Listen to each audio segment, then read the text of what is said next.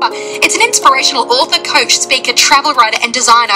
This morning, we want to talk about staying positive when things get tough. It's a great series. It is. Chicken Soup for the Soul, best-selling author. Please welcome happiness expert Shannon Kaiser. How are you? Hi, it's so good to be here. Yeah. Her 7-day plan to reshape, re-energize, and refocus your mind and your body. We welcome the author of Find Your Happy, Shannon Kaiser. Nice to have you here, Shannon. Hi. We have the wonderful Shannon Kaiser, author of Find Your Happy.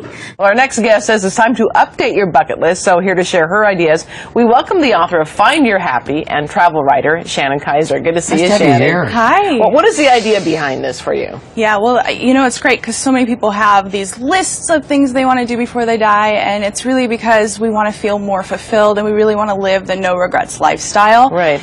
And I started to think as I was checking things off my list, there's so much more to life, and we don't need money to be fulfilled, and that's where this list really came about. And I find as a life coach, and I work with a lot of people, they're very hopeful. I hope I'm going to lose weight. I hope I'm going to win the lottery. I hope. Hear how that hoping to lose weight does not cause you to lose weight. It's exactly it. It's not until you take a step, you know.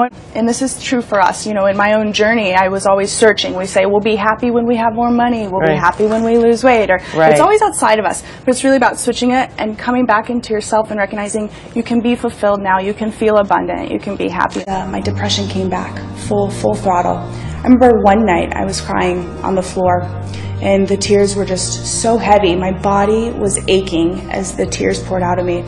And I finally said, I can't do this anymore. There's got to be a better way. And the first thing, my inner voice said, follow your heart. And I returned back to writing. And that's where Find Your Happy came from. We have to be honest with ourselves. We have to look inward. I think the root cause and what's really causing all of this crisis is really when we are out of alignment with our heart's true desires.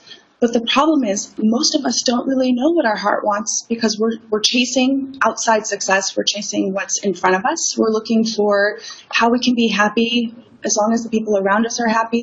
When we really get clear and honest with ourselves, that anxiety can settle. Go to your heart and listen to what you really want. It's that nudge, that gut feeling that says, you know, I want to call my old friend I haven't talked to in a long time. I want to take a trip on my bucket list. I want to do something that's really in your heart and honor that 7 days every time it comes up. A lot of us get stuck in comfort zones, and we kind of, whether we go the same route to work, we buy the same coffee, we talk to the same people, and this one's really about growing your comfort zone so you can expand as a person. But an emotional overeater, it doesn't matter what. Anything can trigger you. The dog barking, somebody being a little bit late, you know, not getting enough sleep. Every single thing happens to be an emotional reactor. And then, of course, food is right there to help you through it. But of course, we know that food is not the answer. It's really about feeling your feelings and saying, okay, I feel frustrated now. I feel overwhelmed. This is a big one because a lot of us feel unhappy and stressed out because we have a desire to make a difference in the world and we want to help others. And helping is as easy as how can I help instead of what can they do for me? What can I do for them? So for the next 7 days, just put yourself in other people's shoes. It doesn't mean contributing all your time, money, and energy. Maybe it's letting the person in rush hour in front of you, opening the door for a coworker, just little things.